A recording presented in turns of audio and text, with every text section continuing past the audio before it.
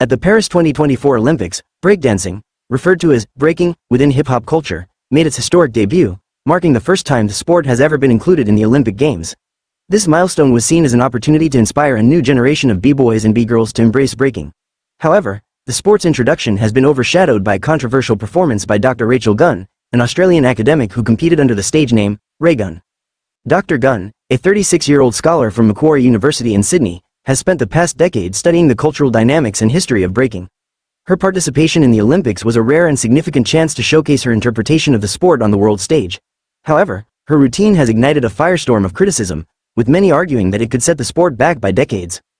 During her Olympic performance, Dr. Gunn stood out from her competitors with a routine that was anything but traditional. Dressed in her Team Australia outfit, Raygun entered the arena and performed a series of unconventional moves, including mimicking the movements of a kangaroo, rolling around on the floor, and spinning on her head. At one point, she appeared to squirm on the floor while attempting to touch her toes. These moves, intended to be creative and unique, were met with a barrage of criticism and ridicule. As soon as clips of her performance began circulating on social media, the backlash was swift and intense. Memes and comments flooded the internet, with one user comparing her routine to someone trying to take the duvet off when they are too hot at night. Another remarked that her performance resembled what their nephew might do after insisting the family watch a self-choreographed dance. Perhaps most damningly, a critic declared that Dr. Gunn had set breaking back 40 years. Dr. Gunn, who failed to score a point in her Olympic bouts and lost each of her 3 round-robin matches by 2-0, has defended her performance. She acknowledged that she couldn't match the athleticism, tricks, and strength moves of her competitors, so she opted for a more creative approach. Her decision to deviate from traditional breaking styles was rooted in her academic work, where she has explored the cultural politics of breaking, particularly around issues of gender, race, and inclusivity.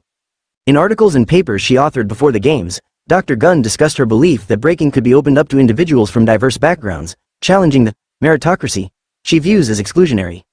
She aimed to distinguish breaking from traditional hip-hop dance and to demonstrate that it could be accessible to people of all abilities. However, these ideas have sparked controversy, with some accusing her of diluting the essence of the sport and disrespecting its origins in African American and Latino communities in 1970s New York. Following her Olympic performance, Dr. Gunn took to Instagram to address the criticism, urging people not to be afraid to be different. "Go out there and represent yourself," she wrote, adding that one never knows where such authenticity might lead. Despite the negative feedback, she remains committed to her vision of inclusivity within the sport. Australia's Olympic team officials have stood by Dr. Gunn, with Anna Meares, the country's chef de mission, praising her as a beloved member of the team who embodied the Olympic spirit with enthusiasm. However, the broader breaking community remains divided, with some questioning the impact her performance may have on the sport's future. The World Dance Sport Federation, the governing body responsible for breaking at the Olympics, has not issued a statement regarding the controversy.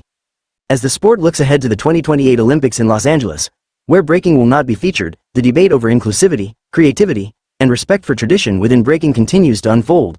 Dr. Gunn's performance may have sparked a conversation that goes far beyond the dance floor, touching on the very identity and future of breaking as it navigates its place on the global stage.